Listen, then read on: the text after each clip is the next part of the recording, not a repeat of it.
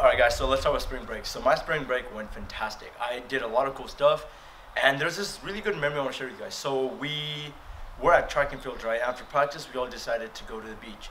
And we all go there, it's a fun time in the car, we're spending time with each other. And once we get there, I realized, oh no, I'm forgetting a lot of things, right?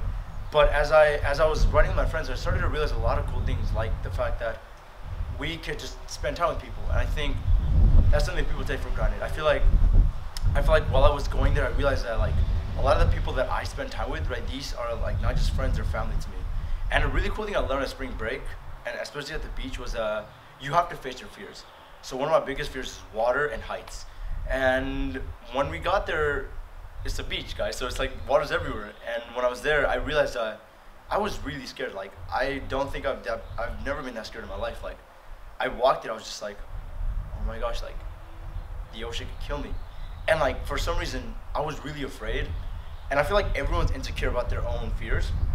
And when I was there, I kind of looked at everybody. I was like, if these guys aren't afraid of their fears, are willing to do it, why can't I? And I did it. I actually went into the water with my friends. It was so much fun.